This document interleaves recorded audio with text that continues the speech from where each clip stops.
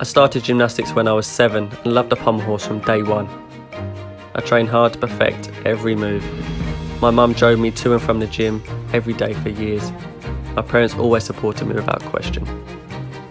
My first Olympics was London 2012. Competing at home games was mind-blowing and 2 bronze medals was a dream come true.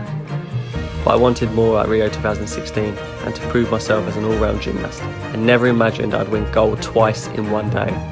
Having Willow has helped me refocus for Tokyo. She always gives me the lift I need. I hope I can inspire her to be happy in life.